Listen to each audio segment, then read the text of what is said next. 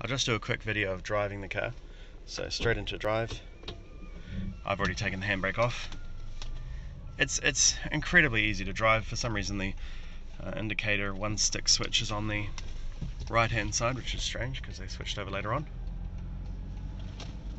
This is just lovely. It's really smooth. It's just all really relaxed.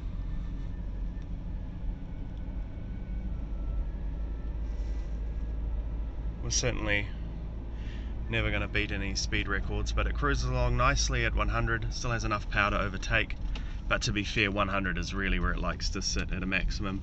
Really, you know, comfortable cruising is around 90, but it's reliable. It's taken me on many trips.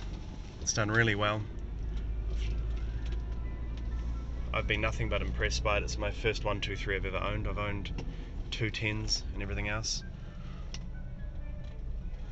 I've owned an R107 as well. This is actually, you know, as nice as that car. It's probably got better room inside it, which is definitely true actually. It's not even probably.